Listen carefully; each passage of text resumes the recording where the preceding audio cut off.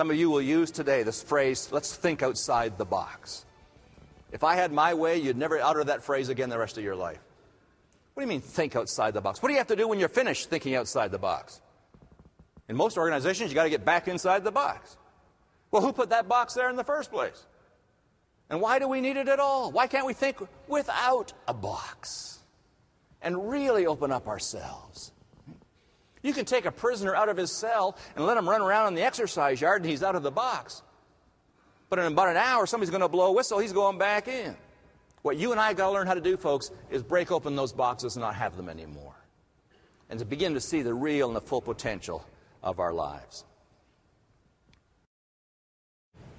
I bet you a lot of us would consider ourselves to be business-to-business businesses, though, wouldn't we?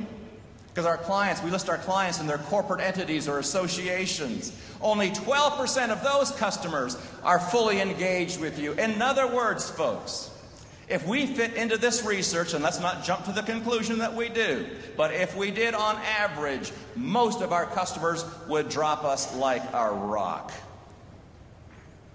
How do you and I get engagement? How do we have presence that transcends all of this? You can see that I've chosen as a topic the power of spirit.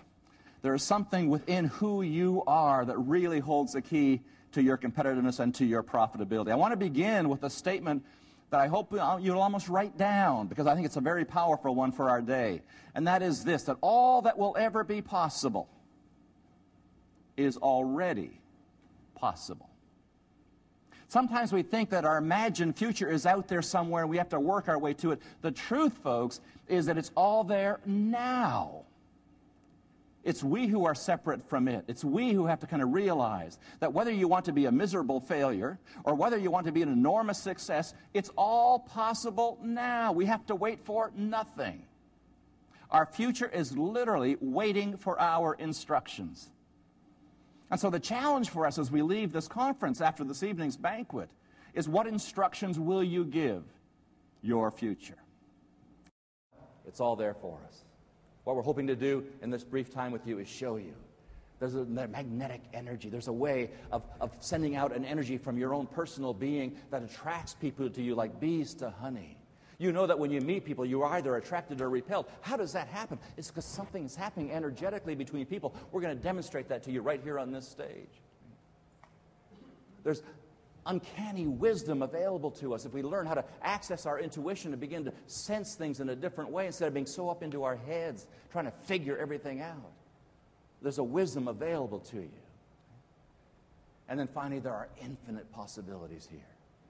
One of the things that has been the thrill of my entire career is this last little while with Unify. And the kind of goals that people are beginning to set. We're not satisfied any longer with little incremental steps. They're going for the whole thing.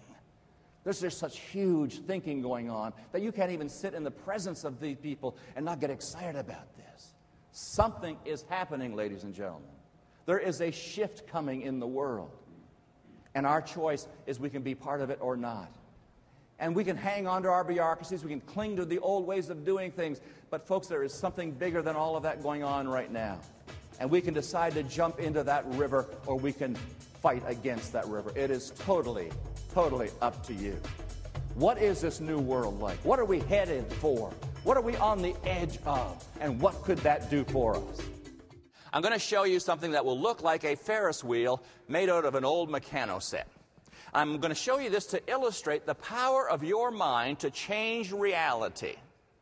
When you see this Ferris wheel, would you initially make it go clockwise? You ready? Now make it, just with your thought, go counterclockwise. Half the room go clockwise, half the room go counterclockwise. Now, you may look at that and say, well, yeah, but it depends what side I look at. No, it doesn't. Look up in one of the corners and just think clockwise or counterclockwise. You'll get a glimpse of which way it's moving. Isn't that weird? How many want me to turn this off? It's an optical illusion, I understand, but it's a metaphor, folks, because what you are focusing on with your mind is what you're going to get. Furthermore, I want you to notice in this illustration that you cannot stand still. You have to go one way or the other. That's just the way it is. I want you to think flow, not problem solving. Now, let me tell you a little bit about what I mean by that, because I'm not actually going to kind of hit each of these 4 points. I'm going to talk about things that will lead you to dealing with these 4 points. When I talk about flow, here's what we're doing wrong generally in business. You have a problem somewhere in the system, and what you do is you try to find somebody with a solution to that problem. What we don't tend to do is figure out what will that solution do to the rest of the system. And you have seen this. You got something wrong with your car, all right? You take it in and you think you fixed that problem. What happens on the way home from the garage? You got another problem. Right? I thought you fixed it. Well, I didn't fix that problem. I fixed this problem. Well, maybe that solution created this problem. You hear what I'm saying to you? Flying in last night, Terminal 3. Right? You go through all the immigration stuff and everything. We walk down this lovely, wide corridor. We could put 8 people across with luggage. No problem at all. But how do you get out? Little tiny gate. What kind of idiot designed that? Right? You see, there's no flow. And so when you try to fix something, don't fix it. Look at the whole flow of the system from beginning to end. Because you may find that fixing that problem isn't the problem at all. It was caused upstream by something else. There are 2 things that happen in every industry, and particularly in yours. We can describe one of them as the economy. In Greek, it's the oikos nomos, which literally means what are the rules? What are we measuring? What does the data say? The hardcore stuff, the numbers-driven things, if you will. And that's important. Measuring margins and profitability is absolutely essential. But there's another part as well. The other part is the ecology. The oikos logos in Greek, and a lot of you who know a bit of Greek will recognize the word for word in logos.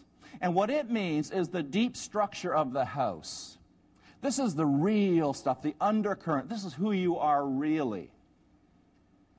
One of the reasons I would come in and spend an entire day yesterday, even though I'm not working till today, is because I want to know who you are. I want to look in your eyes and sit with you at a meal and feel your spirit, feel your ecology.